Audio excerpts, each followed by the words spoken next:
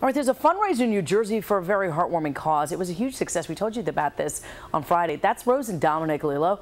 Their baby Joseph died of spinal muscular atrophy at just 3 months old. A foundation is held in his name and an event to raise money to help others who are affected by this disease. Well, hundreds of you showed up, generous donations. These are some of the pictures. And Staten Island Chuck. Yeah, he was a DJ. He kept people on the dance floor.